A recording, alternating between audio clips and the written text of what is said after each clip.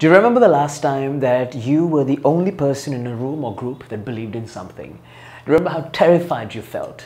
In that situation, you had one of two choices. Maybe you were loud about your opinion, or you just shut up and then went with the majority. So my question is that sometimes we feel that our point of view or our perspective is valid, but because we're the only person or we're part of the minority that believes that, we sometimes keep quiet.